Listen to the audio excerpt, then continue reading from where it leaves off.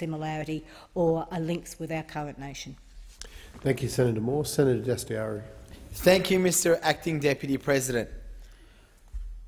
I rise tonight on the most insidious matter, a disgusting breach of trust and a shameful insult to hard-working Australians trying to put some money aside for their future, for their kids' education, for their peace of mind.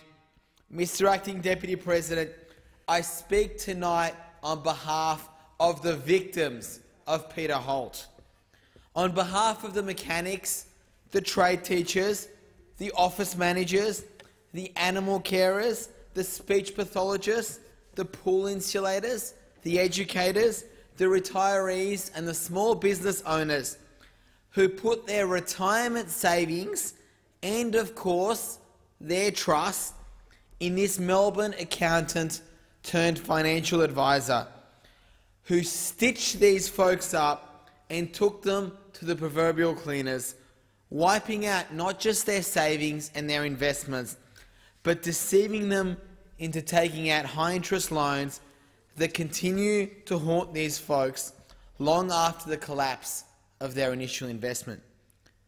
Mr. Acting Deputy President, Peter Holt assured his victims that while their investments had a level of risk, that of course their homes would be safe, while knowing full well that these families were putting their property, their lives and their livelihoods on the line. He himself had been bankrupted on paper, but he had rat-cunning, some would say the devious foresight, to protect his personal assets from the inevitable collapse, and the media have reiterated, and their attention has once again thankfully turned to those who stand to profit from this government's decisions to wind back the consumer protections contained in FoFA. Because despite a bankruptcy on paper, Peter Holt still lives in a multi-million-dollar home, drives a European sports car and enjoys the luxury of midweek rounds of gold. Mr. Acting Deputy President, he is a crook, a criminal and a fraudster, and frankly, it is not good enough when a creep like that gets away with it. Yesterday, I met with Naomi Halpern, just one of the victims of Peter Holt. We sat down with Opposition Leader Bill Shorten and Shadow Treasurer Chris Bowen to hear her story. Hers is an intelligent and articulate story, and as I've said, a story of a disgusting breach of trust by Peter Holt. Naomi was a client of Mr. Holt's, seeking him for assistance with her taxes and the accounts of her small business. He obviously had a fair idea of her finances and suggested she put money into what he called, and I quote this, a government-backed scheme called Timbercorp. He burnished his credentials, assuring her he was a former tax office official, and he offered her a chance to support local farmers by investing in avocados, in olives, in almonds. It all sounds so idyllic. But Mr. Acting Deputy President, the government backing that Mr. Holt claimed was merely a tax credit. But the then Minister responsible, Peter Dutton, ended the credits in early 2007, and shares in Timbercorp, which was nothing more than a pyramid scheme, ended overnight.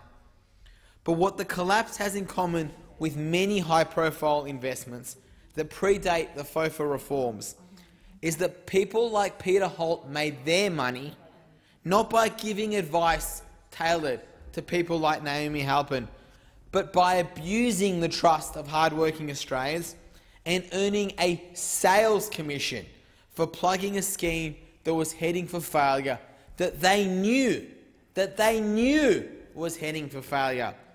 Peter Holt was acting in his own best interest, not the best interest of Naomi Halpern, not the best interest of the action group that she represents, that has dozens, if not hundreds of people who this one gentleman has ripped off.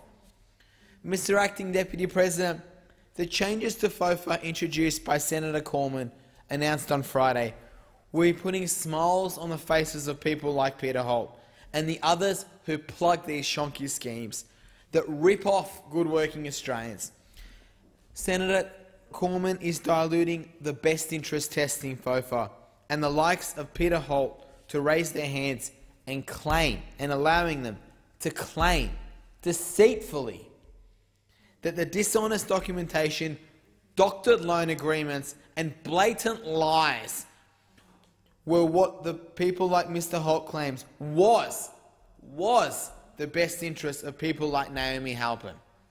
As I've said in this chamber once before, make no mistake, if Minister Cormann is successful in pushing these changes through, he must, and this government must, take full and unambiguous responsibility for the scandals that inevitably lie ahead. This government has once again unravelled basic consumer protections to allow the likes of a crook and criminal like Peter Holt to abuse a most basic fiduciary duty, to allow them to once again con their clients under the guise of financial advice and pick the pockets of unsuspecting, honest, trusting Australians. Mr. Acting Deputy President, Peter Holt's case has gone through the bankruptcy courts, and the liquidators have been through the loan agreements. Some have the asset, liability and income details even left blank. Victims were told by Peter Holt, "Don't worry, we'll finalise the details." Others showed liability details erased or amended. Peter Holt was aware of what he was doing, and he knew he could get away with it. Peter Holt engaged the services of others to disgrace the Australian financial service industry. Crooked lawyers and creeps like Graeme Watters of lawyer firm Watters and Associates, nothing more than a sham law firm that should be not allowed to operate in this country. You know, Mr. Watters was bragging, assuring Peter Holt that he could provide him with, quote, legal bulletproofing, and telling customers and clients that you can't go after this guy, I've, quote unquote, bulletproofed him. The fact that Graeme Watters is still allowed to practice law in Victoria is an indictment on the Victorian legal system, and frankly, if an investigation hasn't already begun, the Victorian legal system should be investigating a crooked creep like this bloke. Mr. Acting Deputy President, I'm passionate about this issue. Because I feel that crooks like Peter Holt and Graeme Watters have been allowed to get away with these crimes. We in this Parliament have a duty to provide Australians with the protection of the rule of law. The Australian financial advice industry should not be about lawyers, guns and money. Our legislation, or in Mr. Cormann's case, our regulations, cannot permit dodgy lawyers to bulletproof deceptive financial advisors and allow them to skim hard-earned money from ordinary people and good Australians, and then leave them repaying deceptive loans they didn't even know they had. Senator Cormann's FoFA reforms reopened the loopholes which enabled Peter Holt and others to rip off good Australians. Senator Cormann's changes to the best interest duty will enable advisors like Peter Holt to narrow the advice they offer to self-serving suggestions such as those of Timbercorp. These changes open up the door once again for the payment of kickbacks from issuers to advisors, and this includes through the winding back of the general advice exemption, the execution-only exemption, permissible revenue, volume rebates, and incentives to gear investments. Naomi Halpern, who I spoke about earlier, is just one of many victims.